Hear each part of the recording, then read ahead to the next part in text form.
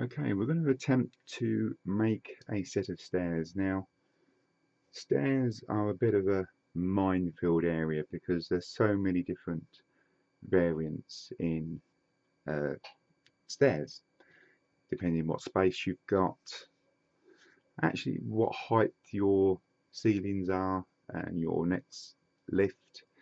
There's so many different variants.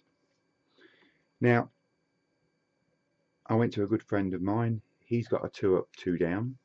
I took all the measurements from his stairs, and it actually works. Standard set of stairs actually works in this, so that's what I'm going to show you how to make. Standard set of stairs which you can adapt virtually to any sort of scenario you want. So that's what we're going to do here. I already made a set of stairs to actually go in here, just to make sure my calculations are right and everything works. So I'll put you on pause. I'll get the materials that we need to make these stairs, and we'll run through and make them. Okay, to make your stairs, we need 2 supports for either side of the stairs. Now, I'm going to be using a piece of balsa wood. Now, all this wood is 1.7 thick, just different widths. So for the side, this is 8.9 wide, and that is for the sides of your stairs. For the treads and risers, I'll be using just one piece of this is 6.7 wide by 1.7 thick, and that will do your treads and your risers. And also a piece of 1.7, this is 80mm thick, and this is just to make a backing for your stairs, for your stairs to actually sit on. That's mainly it, just to hold everything together so you can build it. Right, we've got through the materials. I'm going to have to move the camera. I'll put you on pause. I'll move the camera, and we'll have a little look of where we're going to start. Okay, right. Stairs come up, landing, and then a step into the bedroom. The reason they do this is, once I find it, is the landing has to be the size of a door frame. Now, as you can see, I've put a mark there, and to actually get to this height you would need 12 steps. 12 steps would take you past that area, and I've even actually seen places with a very small landing like this. But what they do to get over this is to make the landing here, and they set it down the height of one of the steps, so that is your point there. So you've got, this is number 12 step, and you step down onto number 11, and then there will be 10 steps down to the ground floor. So the first thing I need to do is, as you can see, I've marked just down by 2 courses. That is roughly the height of a riser. So what I'm going to do now, I'm going to clamp this piece of wood in. This is the I'm looking for a peg. I'm trying to do half a dozen things here at once. This is the 8.9 to make the sides, because we need to cut 2 angles. We need one at the top to rest against the landing, and also we need one at the bottom so it doesn't stick out past the doorway. Now if you take if you lay that against there, you've got your mark there. So you've got, if I do a mark there and a mark at the top, that's going to give me my angle. So I'll cut that angle and the same angle at the base, and that's then one side to the stairs. So I'm going to cut two of them, and I shall be back in a second. Right, I've cut my two pieces. I've cut the two angles. Now that first angle sits there and sits down to the bottom. We'll put a clamp on that, like so. And get that right. And then the second piece will sit on the other side, and now we're going to put the treads and risers. But the first thing we have to do is create a landing space. Now I'm not going to go too mad on the landing space, but I've already cut a bit of balsa wood that will just fit in there. Now I'm not going to glue that in at the moment, for the simple reason is when we build the stairs, I want the stairs to come into that point but also come level with that top riser, so we can actually put the floorboards on to finish it with a step. There also will be another step here and another one this side as well. So, but you can basically see just by that quick one I made up earlier that the way it was sitting like that. So first things first, we'll get on and we'll assemble the stairs. Okay, we're down on the lower table. Now we've got our two sides cut, which are these two here. Now you need, there's the stairs. We need some sort of back to support everything so we can build them outside of the actual, oh well, actually we do quite a bit of building within it. So all I've got here is a piece of 1.7. This is 80mm wide, and all we need to do then is to actually measure the width of the staircase where it's going to go. Now that is 35mm. So very simply, we cut a piece at 35mm. That pencil will sharpen.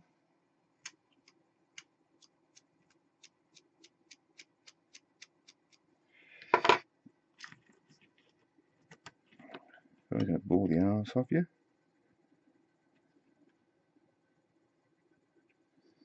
So 35mm. Nothing too technical there.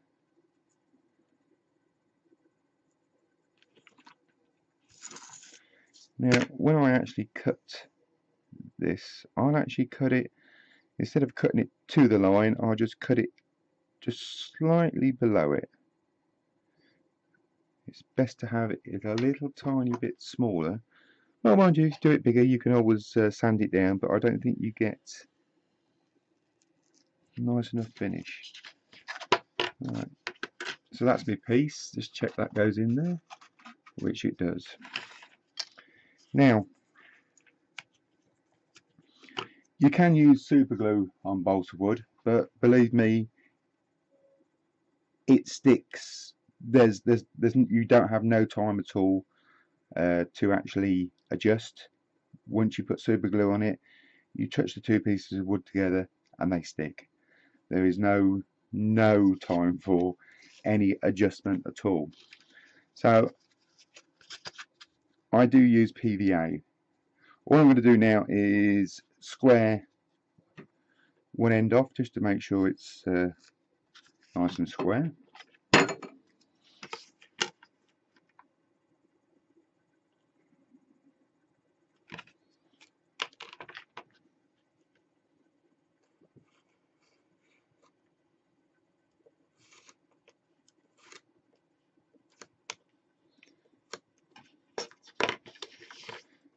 And what I'm going to do now is I'm going to glue these two pieces on top of this piece. but I'm going to leave, when I glue this on, I'm going to leave this end, you can see that, leave this end up by about, what, 5mm, so the actual end of it sticks over by 5mm. The simple reason is because that is going onto the floor, and that will then give you clearance, and it will save you having all the hassle of cleaning it back. So what I'm going to do now, I'm going to just mark that up there because that's where I want it cutting off. So what I'm going to do now, I'm going to glue these two pieces down. I'm going to use ordinary PVA glue because it just gives me a bit of chance, but you can use super glue. Super glue, it's just very quick, but you haven't got no time for adjustment. So I'm going to stick them bits together, and I shall be back with you in a second. Okay, after gluing them two pieces together, you should have a piece like this. Now this piece will sit in there like this to create your stairs up, like so. Now, to make the treads, we'll move on to that bit. So I'll just drop you back down again and we'll make the treads. Okay, making treads. Now, what you need to do is measure the distance from that side to that side, and you need to cut a load of the 6.7, which, as you can see, I've already cut them. All I did was I made myself a little jig, just put it in and cut them all to the same length, which is 30mm in this case. Now, I will try and show you. When there's 10 steps altogether, so you're gonna need at least 21 pieces. Now, I will attempt to show you how quick super glue is on these. You don't need much, but believe me, it's not forgiving.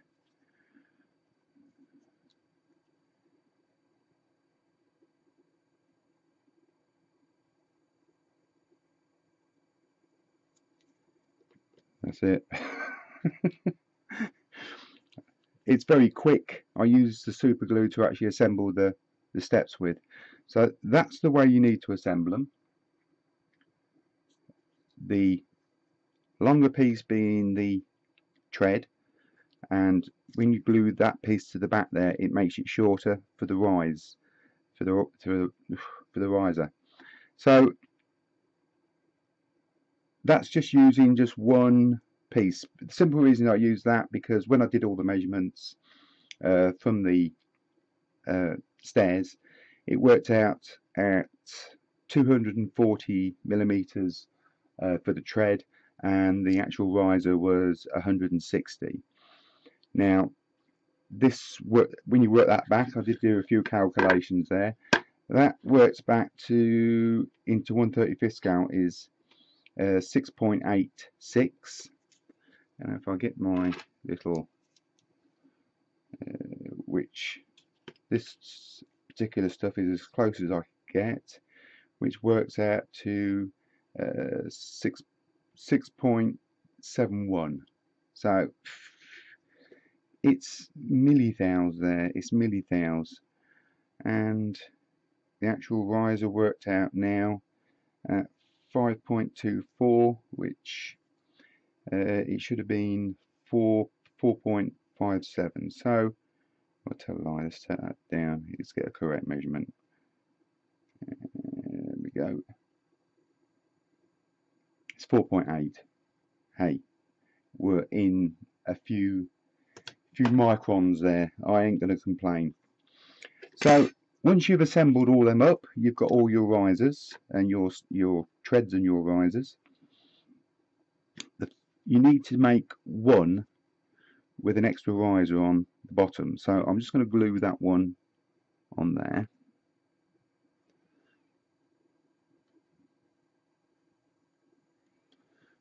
Like so. Put that around the right way.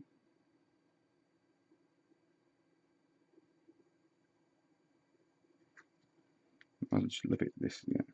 So you need to make one up like that with an extra riser on. This is the bottom step. So what I should do now, I shall move you up and I shall show you how to assemble them. Okay, this is going to be difficult to show you because I need me hands all over the place. But the first one that you made with the extra step, if you place in here at the bottom, believe me, I'm doing this with tweezers. I normally do it with my fingers. So place that in the bottom, get it all nice and level, like so. I don't think I'm going to be able to do this, but the way I assembled it was a little bit of super glue. I'm making a right hash of this. Piece of super glue either side. I think you understand that. I can't get in there to do it properly. So a little bit of super glue either side, just straighten that up. And then you move on to your next one, which you place on top, like so. And you do exactly the same again. You super glue that one on, and then you move on to your next one, and you just keep going up the stairs. All you need to do is keep your eye on it to make sure they're going up level and straight, and that's it. You just keep gluing one on top of each other. If you find one's a bit crooked, you can sand it just a little tiny bit to correct it. So what I'm going to do, because it's very difficult for me to actually get in here with the camera, I'm going to start gluing them up right up to the top, and then we'll move on to the next bit. Right, as you can see, I've reached the top, and they don't look too bad. They don't look too bad. I'll just try and lift you up a little bit. So now we've got to the top, and the last riser comes level with my landing. So the next thing I'm going to do is I'm going to glue this landing in to the same level as that riser, and then we're going to put floorboards on here to make up the difference. So I'm going to put you on pause. I'm going to get this bit glued in, and then I shall come back and we'll have another little look. Okay, we're all glued in. Everything's stuck in there now. Now I've cut one piece just to go on the top there, like so. And it goes in. I've got it upside down. Hang on.